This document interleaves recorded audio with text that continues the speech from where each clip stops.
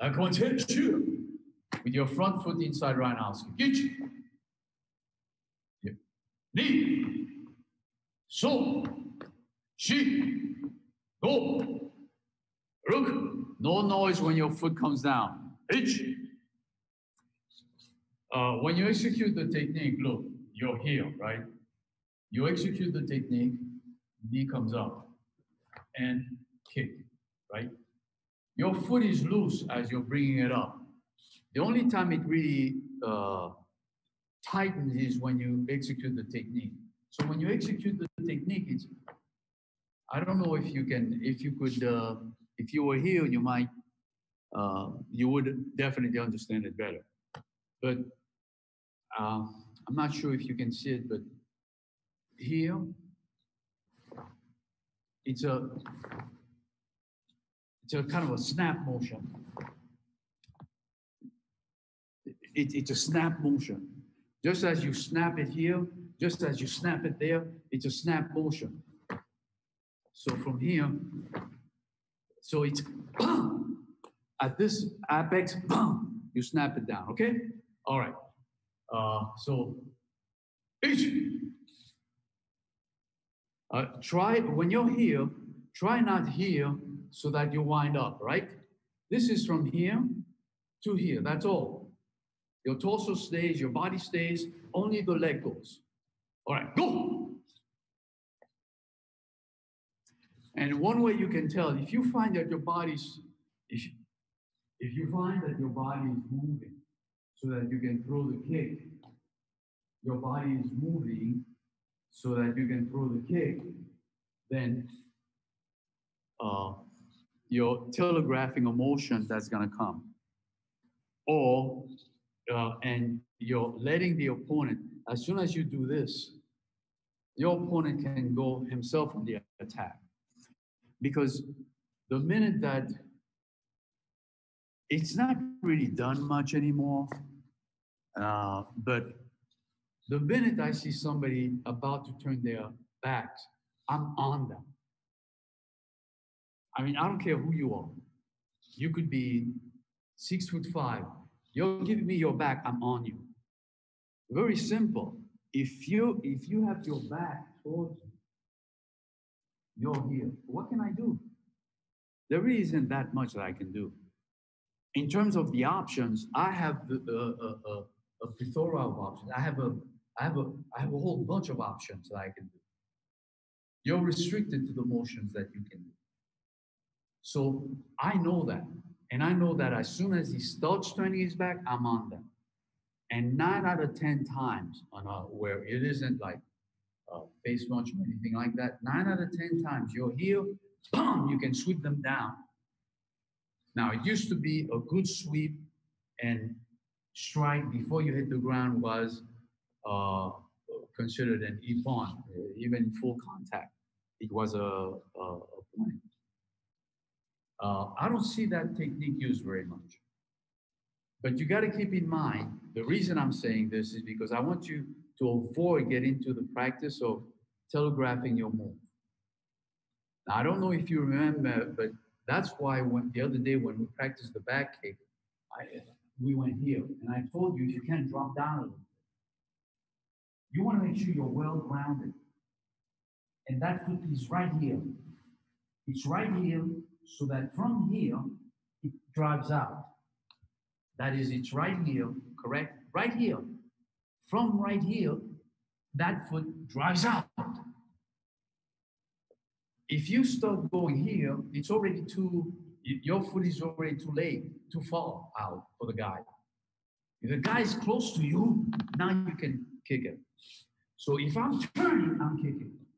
I'm not turning for any reason. I don't care what it is, I'm not giving my back to you. Don't give your back to the opponent.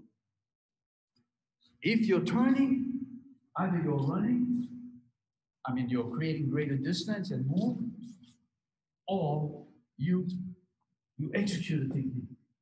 All right? Okay. So it's important when you're doing this technique. The effectiveness is the technique is because you're not telegraphing anything. The opponent doesn't know that that kick is coming. And the closer he is or she is to you, the less they are aware of it. So keep that advantage to you. From here, don't telegraph turning. You're here, your body stays there. If your hand is here, it should stay there. If your hand is here, it should stay there. And you can go from here to here, right? Go! This comes out as an easy motion. I don't want to put power in it. All I want you to do now is move with emotion. Ich, ni, so, shi, go, rook, switch. Ich, ni, so, shi, go, rook, switch. Now, when you drop the foot, no noise. Now, all right? We're going to speed it up. Let's go. Now we're in action, motion, fast. Ich, ni, so, shi, go, rook, switch. Ich, ni, so, shi, go, rook, switch. Ni, so, shi, go, rook, switch. Ich, ni, so, shi, go, rook. Now, last class, this class, you notice we're working a bit on angles. We worked quite a bit of angles in the last class with few different techniques, particularly with the hand techniques. This time we're going to work angles, combining the two, but probably more with the leg techniques. We'll see where it takes us. There are two really pretty good ways of executing the inside roundhouse kick. They kind of work very, very well. When you're in this position and you're punching, you immediately follow up with an inside roundhouse kick. That seems to work very, very well. I will tell you countless of times I've used it successfully, countless. The person is absorbed here. The person is, as soon as you hit, you know it kind of like they've got to absorb it, right? They absorb the punch. You absorb the punch, you either stay right straight here, and the guy who does that, his hand is usually open. He's not here worrying about his head. His hand is here. Why? Because he's tough, right? He can take it. The other one is that when the punch comes, very often the person will absorb the punch so that it has less impact. So that motion is there. It's a slight motion. I don't know if you can see it. That motion is there. That hand automatically moves. So if you're in this position, and you're going to kick, you've got an opening here. You've also got an opening with the front leg. So it's really, you have a good option of which one to use. The other way that it seems to be really quite successful is when you angle it off. So when you angle off in the position of moving to you, when the opponent, I'm the opponent, when the opponent is moving to you, they have to shift again their position, right, by default. If they're shifting by default, you have a perfect opportunity to bring that leg a little higher than the hand and dropping it to his or her face. The inside roundhouse kick is also extremely effective close range. It's a difficult kick to see when you're at close range. When you're far, it's easier to telegraph it. When you're close, it's easier to camouflage it. So we practice the inside roundhouse kick, side, inside roundhouse kick. Junior students from here, step to the side, and now use your front foot, inside roundhouse kick, okay? So you'll follow me, junior students. 3, knees, song, she, Again, it's a slide. Hitch. Knee, slide. Slide. So. She. Go. Back foot brings you and kick. Okay? The kicking foot goes back. Back foot moves you. Then kick. Kicking foot goes back. Back foot moves you. Kicking foot goes back. Okay? Angle side. Gedan Mawashi Geri. Your opponent is in front of you. Correct? You step to the side. He's got to move. That is, you're here in this position. You started with your opponent here. You step to his side. He can't keep looking here. He's got to turn to you. So this is one bump. So this is on a 45-degree angle or the angle that is good for you. So if you have very, very long legs, the person is very close to you, you'll want to step maybe just to the side. If the person is coming back, you'll want to move even back angle. But this is assuming the person is right there and you're initiating the first attack. Gedan Mawashi Geri. Okay? That's all I want you to do. Step side, Gedan Mawashi Geri. So from this position, side, kick, and step. Side, kick. When you go side, your back foot comes front. You end up kicking with the back leg, correct? When you go side, your back leg ends up kicking Gedan Mawashi Geri. Okay? So from here, pitch and step. Pitch, step. Pitch and step. Pitch and step. So you have to imagine the person's in front of you. The person's in front of you. Step side. Gedan Mawashi Geri. Step. The person's in front of you, right? Step side. Angle off. Gedan Mawashi Geri. So your left foot is front. Pitch and step forward. Now, remember, it's an angle off. You're angling off. You're angling off. Gedan Mawashi Geri. Step. Okay? Angle off. Go. Into the punch. You deliver another punch. You step in. Now, if your opponent, very, very often, especially in Kyokushin, your body is very strong, right? Nare. You can relax. Your body is very strong. So you take and you absorb the punch. You've seen it. You've seen it where the punch come in and, you know, the guy just absorbs the punch.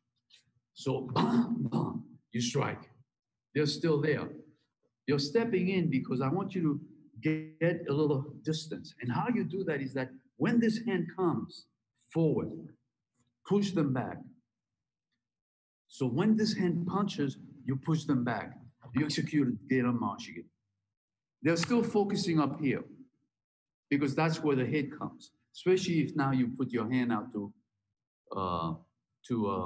push them back. They're still thinking hand, torso. They're not thinking down. So that's why I tell you, you execute a Gedan Mawashi Geri, right? Now, another option is from here. Now, you're not just going to do this once in a fight.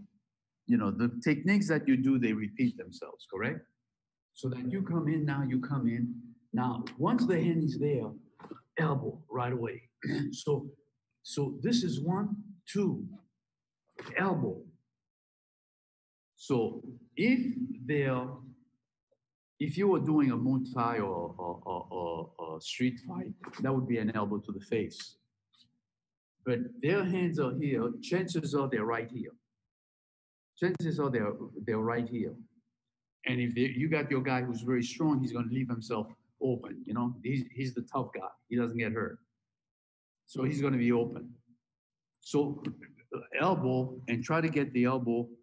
He's going to be in the position where this part of his body, what kanji is going to be exposed. That's where the heart is, right? Get your elbow right in there. And so sometimes it's hard to do just straight. So your elbow's got to come a little bit. Your elbow's got to come a little bit downward. Gedan Mawashi Geri, okay? Now the elbow, don't swing it out because that telegraphs. The elbow's got to be from here. It's your body, again, giving the elbow. It's not your hand, the elbow, really doing the damage. It's your body that's coming in and using your elbow. Your body is using the elbow to deliver the shot. Remember last week what we said about the punch? That the power is not here, the power is in your body. Same thing. Power is not in the elbow. It's in your body. Gedan Mawashi Geri. Okay? So that's what you're going to do. Now, it's important when you deliver the elbow for it to be a smooth motion. You don't want the elbow high. You don't want it low. Your shoulder areas are very, very, they can be strong, but they're also, in a sense, delicate. If you damage them, it hurts, it makes it difficult to deliver the blows properly. So you want to protect them. The way you do that is by putting your body into it. Because now it's not your elbow that's delivering with the elbow. It's not your shoulder delivering with the elbow. It's your body delivering the impact. So your elbow delivers the impact. Okay? All right. So from here, 1, 2, step in, Gedan Mawashi Geri. And you can alternate between pushing, elbowing, whatever you want, or just 1, 2 punch. 1, 2, push, Gedan Mawashi Geri. 1, 2, step, kick. Okay? We're gonna do it again. 1 more, slide in. 1, 2, step in, Gedan Mawashi Geri. 1 more, slide in, 1, 2, step in, Gedan Mawashi Geri. Now we slide back, 1, 2, step back, Gedan Mawashi Geri. Slide back, 1, 2, step back, Gedan Mawashi Geri. Slide back, 1, 2, step back, Gedan Mawashi Geri. Right? Okay. We're going to practice that. This motion has to come really smoothly for you. It can't be that you're thinking. The idea is that the guy's coming in, you're attacking as you're moving. But you know very well as you move back, you don't have as much power as when you move forward. But you're still delivering the techniques. You step back, give them a greater avenue to come in, execute a Gedan Mawashi Geri. Now, we're going to vary that down the road, but for now, this is what I want you to practice. All right. From here, stretch, any stretch that you want. Any stretch. Go ahead.